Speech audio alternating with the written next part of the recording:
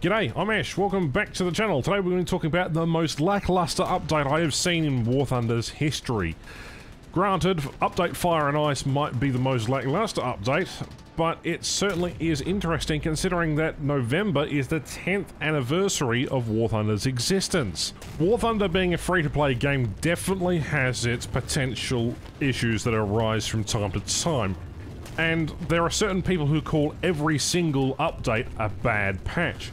But this single update to the dev server currently is what a bad patch looks like. I would hesitate to say that this update looks worse than China did when it first came out. And even China had more unique and varied vehicles than what is currently on offer here for Finland. And I'm really quite disappointed.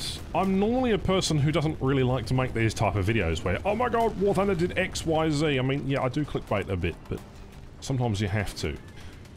And I'm not exactly the most positive guy, but I do tend to base my criticisms in reality. There is no reason why people shouldn't be critical of the game, and also have an appreciation and a genuine want for the game to get better.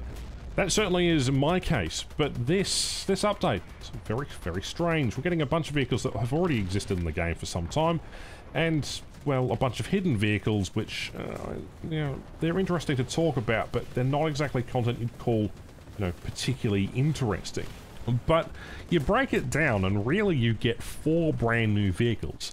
6 to 7 vehicles that are modifications of existing vehicles that we have in game, and then the rest of the vehicles that are in this content update primarily, well, with the copy-paste stuff, Garjan, really only had to make 1 or 2 new skins for, and with the mods they just had to make, you know, a new stuff on the existing model, and then with the new vehicles in inverted commas, most of the vehicles had to be made from scratch. For example, the Bosvark. So that also includes the set version of the Abrams, the AS-47, the French SAM based on the Mephisto tank, the Crocodile, the Churchill Crocodile, the German half-track, which I forget its name, the SDKFZ/9 I think it is, the TCM-20, the A1H, and the Tor M1. Those are all the new vehicles, excluding some of the naval stuff, well, because, well, naval. Anyway, one of the other content creators asked whether there are finished vehicles mainly from other nations in this update because their assets are pre-built/identical. And the response given was simply they are the ones that make the foundations and fill the most open gaps for the Swedish tree. More will be coming over time. Again, like the Italian tech tree's initial release, they'll probably be going through and adding vehicles down the line as they possibly can. But yeah, initially, the launch of a finished tech tree, surely you'd have a unique finished vehicle in that list somewhere. Because, you know, contains more vehicles already in game than when China launched. When China launched, it had more unique vehicles than this. But don't worry guys, it's not a copy-paster, no. It's strategic planning for later down the line, despite this update being all about Finland. Yeah. I don't get very heated very often, but this is something that's made me incredibly just pissed off. Like, what am I supposed to say? I've already had several conversations with other content creators, and it's like, what are you supposed to do? How are we supposed to be excited about new content when this is what we get? On one hand, I'm not surprised that this is the case, but I think what makes it more difficult is how the community reaction has played out. And on the other hand, I really just... I appreciate the fact that there is a new subtree. There is content there. I get this is a part of the War Thunder cycle. But you could have at least put some sort of flavor vehicle in the update at least, instead of pushing it this early.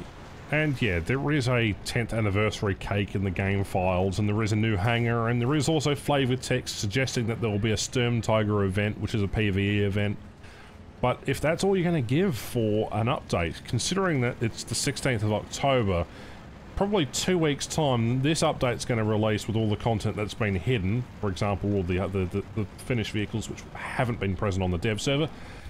And there really isn't really much to talk about currently. It really is. I mean, the new Abrams is nice. There's a couple of other newer things, like, for example, the Japanese T2. That is fantastic. But again, it's not something that you can really just talk about casually without upsetting a bunch of people. Now, don't get me wrong here. War Thunder has one of the weirdest game cycles ever. They add the most content that I've ever seen out of any free-to-play game over a year's period.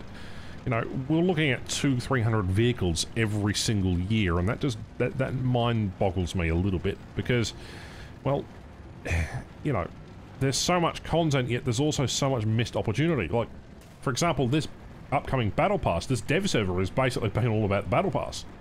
The dropped toilet, which I did a community post on, from the Sky Raider, and then you've also got this flaming crocodile tank, which again is probably the most unique, gimmicky thing Gaijin could do. You know, last update was all about the SU-25, right? And the previous update was all about the F-14. Like, they need to capitalize on that. I get that. They're a business. This is what happens. But I'm struggling to really comprehend the decision-making here of the finished subtree when it really doesn't contain anything that overall unique. And I guess that's the takeaway here. We have plenty of vehicles coming, there's plenty of content coming. I'm not disappointed with the way they've implemented the content, although there are roundels and obviously camouflage issues and naming convention issues that actually probably will be fixed later down the line. But for the majority of the time, I am struggling to really understand the appeal to this update. Because everybody I've been talking to has said that it is copy-pasta. It is the literal definition of copy-paste. Even a Yugoslavian or a Benelux tree with some Dutch aviation or stuff would be more unique than what we have currently. But I get it. It takes new models, it takes time to create things, it takes time to schedule content, blah blah blah blah blah. That's been their excuse for years, yet they're able to put out 200-300 vehicles a year. Fuck. A Commonwealth tech tree with India, you know, South Africa, Australia, New Zealand and Canada would probably be more interesting than Israel was. I mean, I've been pretty absent from the War Thunder community. I haven't really interacted a great deal with it. I've been focusing on my real life job. I've been having a great time playing other games. When I've had to come back to this one, for obvious reasons, I just feel disappointed. It's an update that leaves me feeling with, I don't know, internal screaming, I suppose is the words I'd like to call it, because genuinely there is nothing more depressing than looking at an update with optimism and then realizing that it's nothing but a marketing gimmick to say they're finished vehicles, yet they are actually just a reskinned vehicle. And the point being is there was no point at which that they had said in any of their dev blogs about the new nation that Finland would be getting more vehicles. They had just simply said that Sweden was getting a finished tech tree or sub-branch and that it would be finished. So everyone assumed that there would be unique vehicles in that lineup. Again, that's a kind of a good community assumption, but then Gaijin's done a no-you card and given us basically things that already existed in the game. It boggles my mind how something like this can actually go forth and go into planning. I know the vehicles were already there, but from my inside sources, from what they're telling me, is there is going to be a massive major update for War Thunder's anniversary.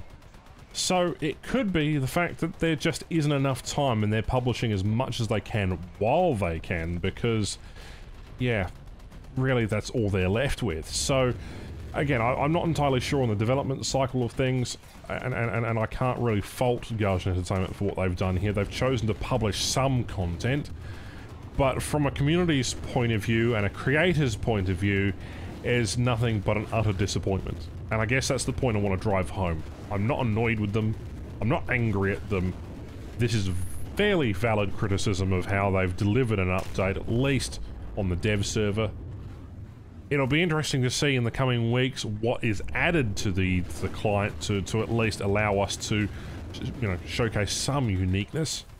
But other than that, it's been a massive disappointing waste of time for content creators and, you know, other people alike. And I know Gaijin Entertainment has a lot on their plate, for example, all the updates that they do later in the year. This is a very intense time between, you know, November and Christmas.